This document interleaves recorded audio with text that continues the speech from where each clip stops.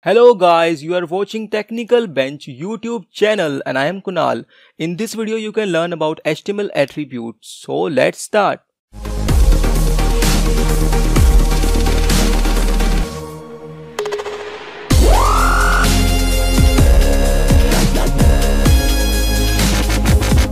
What is an attribute? So attributes provide additional information about the tag or element. So tag or element are the same thing. So in this web page, as you can see, there are many attributes like this lang attribute, this title attributes, and there are many attributes inside this web page. As I said, attributes provide additional information about an element or tag. So we understand this by the example. So we have an image tag. Inside the image tag we have four attributes: source, width, height, and alt.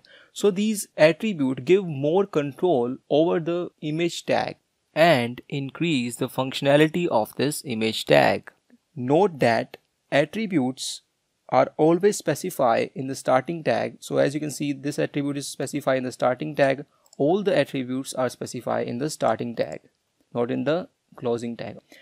And attribute usually came up in the name and value pairs like this. So this is the name of the attribute and this is the value of attribute. Okay, if you have any query, please write in the comments. And if you like this video, click on the like button and don't forget to subscribe this channel. Thank you very much.